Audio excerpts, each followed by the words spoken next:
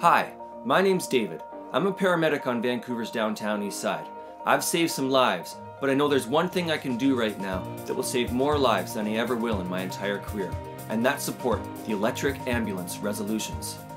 5 resolutions are going before our union delegates at convention this fall that lobby our employer to adopt electric vehicle technology.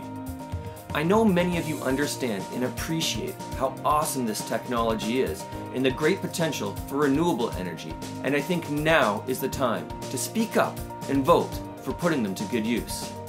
Now I know there will be those of you who are skeptical that renewable energy can provide us with the electricity we need and that electric vehicles can handle the work that we do. But consider this. Working on the downtown east side, I've noticed we don't travel very far on our calls. We have 6 hospitals within a 9-kilometer drive, and we're either at one of these hospitals or the station for 43% of our shift. If we were to install just one charger at each of these hospitals and one at our station, an electric ambulance pilot project is highly feasible for an area such as ours. We have nothing to lose by passing these resolutions. As policy resolutions, they will not be used in negotiating our contract, nor should they be. Every man, woman, and child should have the right to a healthy environment.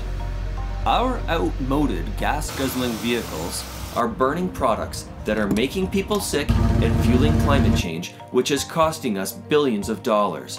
This is also a reason why the ambulance service is an ideal place to pioneer the use of electric vehicles. Our ambulances spew exhaust into no smoking areas outside of hospitals regularly. We expose ourselves to carcinogens when fueling our vehicles and completing our daily duties. It is not okay for a health authority to be doing this when they could be pursuing the promising alternative. The Electric Ambulance Pilot Project is an exciting opportunity for us and something we can be proud of.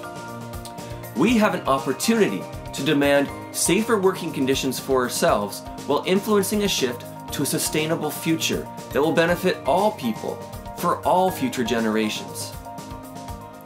I'm confident that our union will see we have nothing to lose and everything to gain by passing these resolutions, but we need your help to make sure these resolutions pass.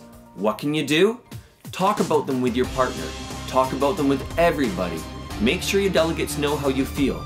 And don't forget to like and share this video.